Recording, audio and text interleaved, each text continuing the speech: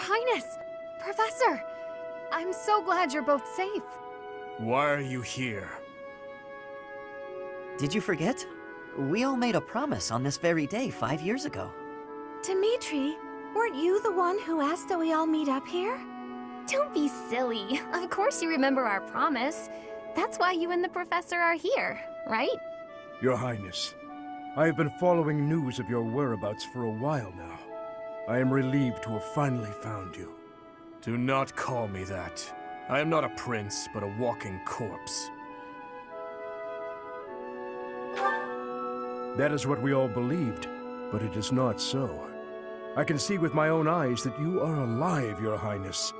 But the jail cells in Ferdiad are as solid as they come. How did you manage to... do?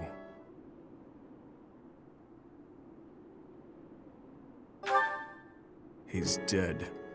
He died in my place. I see. We will be sure to honor his loyalty, Your Highness. As for the state of the kingdom, the lords from the western regions have declared their fealty to the Empire, starting with House Rowe.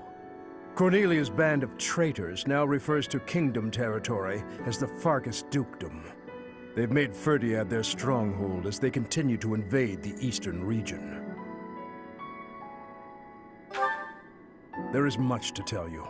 I will explain everything in time. Well, it's not like all of the kingdom's lords have sided with the Empire.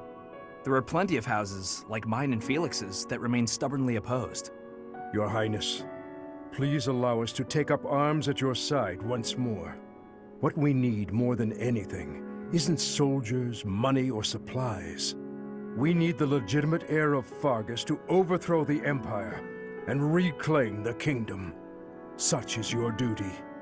It is yours alone to bear, and well worth fighting for.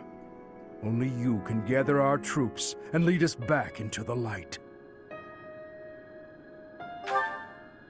I see. So, you all agree that we must fight back. And you see how that woman, how the Empire cannot be forgiven. That we must wipe them all out until not a single one of them remains. Wipe them all out? I don't think any of us here are suggesting anything that extreme.